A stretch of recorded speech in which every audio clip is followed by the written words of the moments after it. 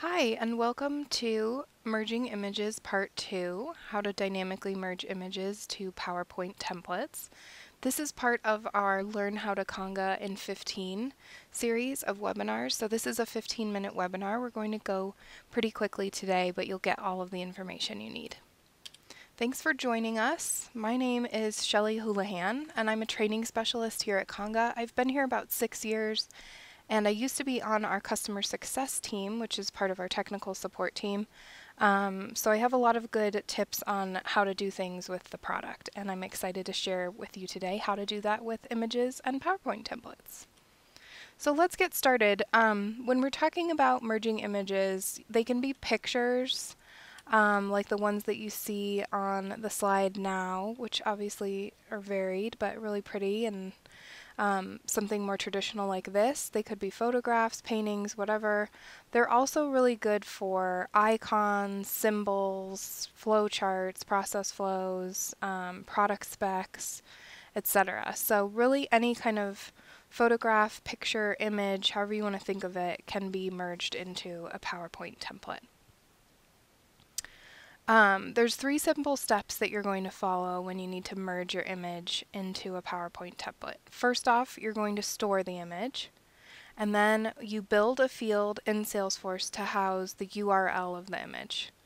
And then finally, you create either an image merge field or what we call a picture placeholder in your PowerPoint template. And we're going to cover all of these options in the next few minutes, so you guys will be able to see everything.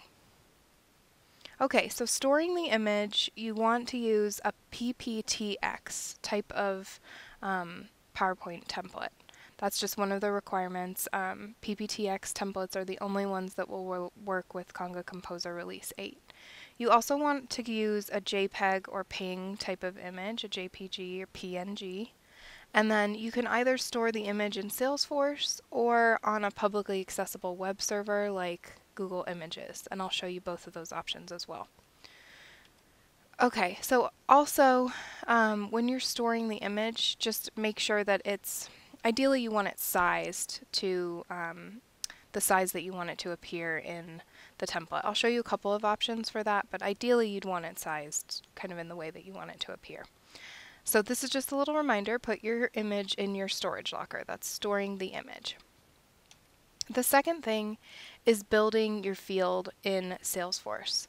And again, this is going to house the URL of the image. So you're saying this URL is either stored in Salesforce or on someplace like Google Images, again, a publicly accessible web server. So you've stored it someplace, and then you have to tell Salesforce where it's being stored, and eventually that information gets transferred to Conga as well. So we put the URL in the value of the field, and then just like Composer can merge text or number values into a template, it goes for the same thing with images. Instead of showing the URL though, as you see it appears down here in the field as my example, we're going to render the image itself. So this will make a bit more sense, I think, when we go through the examples, but I think it's good to outline the steps beforehand. The other thing that's good about putting them into a field is that it allows for dynamic image merging, and that was part of the title of our webinar, dynamically merging images to PowerPoint templates. So this means that each record in Salesforce could have its own image. A really good example of this would be for products. You could have a product photo URL field, and you could have a picture of the product, merge that into your PowerPoint template, and that way the customer or prospect could see what that product looks like. But because there's a field associated to the product, each different product would have a different photo URL value and allow for that dynamic merging. So depending on which product you select, then different photos will show up. Okay, finally, you're going to create what we call an image merge field or a picture placeholder in the PowerPoint template. So again, the image prefix instructs Composer to render the image. The picture placeholder is sort of like a holding place, or sort of like a assembly zone for the image to be merged into. So you have your storage, You've stored your image in, your storage locker, basically in Salesforce or publicly available on the web. And then you build the image field in Salesforce to house the URL of that photo or image. And then finally, with that image merge field or picture placeholder, we can render the image on the PowerPoint template. So the example here is a signature, a photo of a signature, and then you can see John Hancock showed up at the end. So we're going to go into Salesforce now. I'm going to show you what this actually looks like. So let me get this PowerPoint out of the way. We're here in Salesforce, and I want to show you just a baseline of what I'm talking about first. So on this account, I have a button here called Account Brief, and it will pull in not only information from the account itself, but related information like contacts, opportunities, cases, etc. If I jump over to contacts, you can see we have Tim Barr and John Bond, and I have each of their records open in other tabs. Here's Tim Barr, and you can see that I have a field called photo URL with a URL in it. And then John Bond has the same thing with a different sort of URL. So if I go back to the account, let's go ahead and click the button. And I just want to show you all how I'm going to take those photo URLs on each of the contact records and actually render them as images in this PowerPoint template. I'm using the preview button here on the Composer user interface. That's a really good trick if you don't want to go ahead and log your activities or send your email. It's just a way to merge the template as a sort of test without having to do all those other actions. Let me bring over this output file. So you can see we've got some standard account information, but I get into this contacts list and you can see I have Tim Barr's name and title, and then his photo is showing up on the right hand side. And if I go to the next slide, you'll see the same thing for John Bond. The other way we can do this, so that was done with an image merge field, and I'll show you all what that looks like a moment in the template. The other thing we can do is what's called a picture placeholder, and that's what this looks like here. So you can't really tell the difference other than size-wise when we're looking at the output file, but if we go look at the template, you'll be able to tell a little bit better. So let me close this, and I'll pull up our PowerPoint template. And let me bring that over to the right screen. Okay, so here is the contact table that might look might look familiar from just a moment ago. We've got the table with traditional merge fields like you guys might be familiar with, first name, last name, title. And then here's what we really want to focus on, this field here, image : photo URL. This is the image merge field, so putting the image : at the beginning of it says, instead of just showing the value of the field from Salesforce, which is again a website or a URL, put this prefix on it and render the image itself. So that's why we were seeing those photos in that table cell there. This is really good when you're merging images into a table in PowerPoint like we're doing here, and what it will do is just automatically adjust the size of the photo to fill the table cell. So that was pretty good in our output file if you remember, but they might have looked a little bit distorted. So another thing that you can do is use what's called a picture placeholder, which I have on the next slide. So picture placeholder. This is my picture placeholder, just this beta thing. And you notice that this beta did not show up in the output file. This was Tim or John's photo. How this works is there's something called alt text that you can get to for alt images. So if you click on any sort of image and go to format, and then in this size area, click on this flyout button to open size and position. Let me scooch this over a little bit. And then on the menu over here on the left, if you go to alt text, you see the name of the merge field here, photo URL. And you still want the curly braces on either side because that indicates again that it is a merge field. So this is sort of behind the scenes telling Conga Composer, hey, we're just using this beta thing as a placeholder. What we actually want you to do is put the URL of this field in here and render it as an image.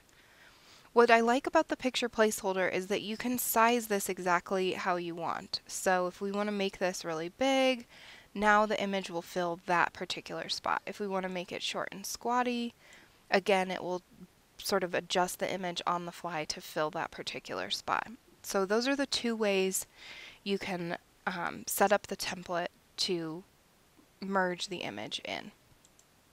In Salesforce, I showed you guys real quickly each of the contact records that had the photo URL already populated in it. That particular field is just a custom text field that I built. So we're on the contact record. I called it photo URL. The one thing I would say is do not use the word image in the name of this field. And that's simply because if you're using the image merge field like we saw here on this slide, if it's image colon and then the field name has image at the beginning, sometimes Conga Composer can get confused by the double usage of image. So that's why I used something like photo instead. And then again, like I said, this is just a long text area to make sure that it can house a long URL in case you get one that's quite long. So here's Tim's photo URL. You can see this one is pretty short. It's just www.wmwd blah blah blah. And then you can see it's a JPEG at the end. This is one that I actually just Google imaged for. I just searched Tim Barr and I thought this was kind of a dapper looking guy. So I grabbed his image URL. You don't want to grab this big long Google search URL. Make sure that you're right clicking on the image itself and doing copy image URL. That's how I got that value for Tim's record. So that's one way you can store the image, is just grab a Google image URL or any other publicly accessible web URL for your image. However, for John Bond, I actually had, let me click on this and remember this was John Bond. I actually had this image on my computer that I wanted to upload and merge into the template dynamically. So in that case, the easiest thing to do is to store that particular image on the Salesforce Documents tab. So you can see I've created a document, I called it Bond John. So these can be sorted kind of by last name alphabetically. The name of it doesn't matter at all. You can call them whatever you want. But if you're going to have a lot of images, I would consider using a standard naming convention so that you can find things easily. I also put them into a documents folder called Contact Photos so that all of them are in the same place. Then you just upload the image just like you would a document. And finally, just like we did with the Tim Barr photo, when you need to get the URL, again, you do not want to grab the Salesforce URL up here. You want to look at the image itself. So right-click, copy image URL. You know that you've grabbed the correct URL if you paste that into a new tab and it shows just the image. Then you've done well. So this is the value that you would plug into your photo URL field. And then, so you've created your custom field to house the URL. You've put a value into that field for a couple of different records, in my case, Tim Barr and John Bond. And then finally, let's look at that template one more time. You're either creating an image merge field like we did here. Again, this works well in tables. If you're going to just do it on a slide as more of a free form, then you want to go to the second option, which is the picture placeholder. And again, the nice thing about this is you can size it exactly like you like. So that's kind of a good size for a portrait sort of photo. And then you're just going to size and position on that photo, alt text, and putting in the name of your merge field from the template builder. So that's everything you need to know about merging images to PowerPoint. I really want to thank you for joining me today and doing the Conga in 15 minutes with us. We have about 1 minute left, so if anyone has a question, please feel free to chat that in. We have recorded this webinar, so it will be available on congasphere.com. And I would encourage you to check that out because we have a lot of great new resources there. If I go to the next slide here, congasphere.com again, that's our support website, and there's a great new area called Conga TV that has all of our instructional videos. You can also reach upcoming webinars as well as the recorded ones, and there's a great new improved search capability. So I really encourage you all to check that out.